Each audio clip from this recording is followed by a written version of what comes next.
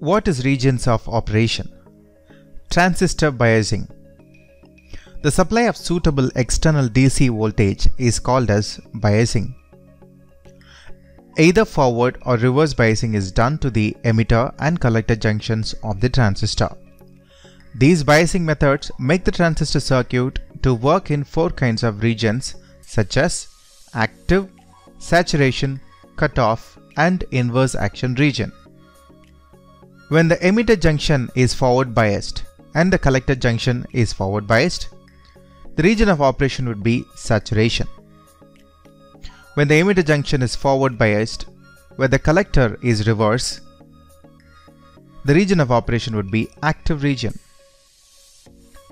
When the emitter is reverse, collector is forward, then it would be inverse active region.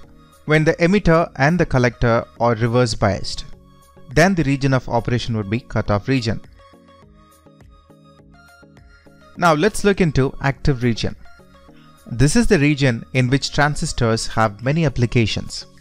This is called as linear region. A transistor while in this region acts better as an amplifier. This region lies between saturation and cutoff. The transistor operates in active region when the emitter junction is forward biased and collector junction is reverse biased. In the active state, collector current is beta times the base current, that is, IC equals to beta IB, where IC is equal to collector current, beta is equal to current amplification factor, IB is equal to base current. What about saturation region? This is the region in which transistors tend to behave as a closed switch.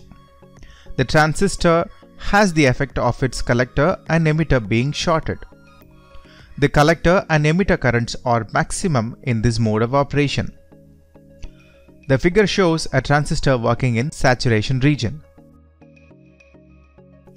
The transistor operates in saturated region when both the emitter and collector junctions are forward biased.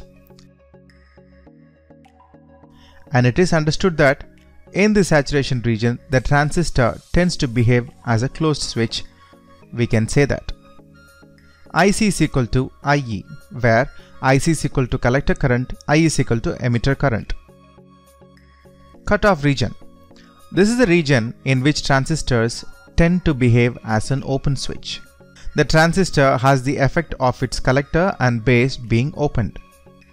The collector, emitter, and base currents are all zero in this mode of operation. The following figure shows a transistor working in cutoff region. The transistor operates in cutoff region when both the emitter and collector junctions are reverse biased. As in cutoff region, the collector current, emitter current, and base current are nil. So we can write it as I is equal to IE is equal to IB is equal to 0, where IC is equal to collector current, I is equal to emitter current, IB is equal to base current.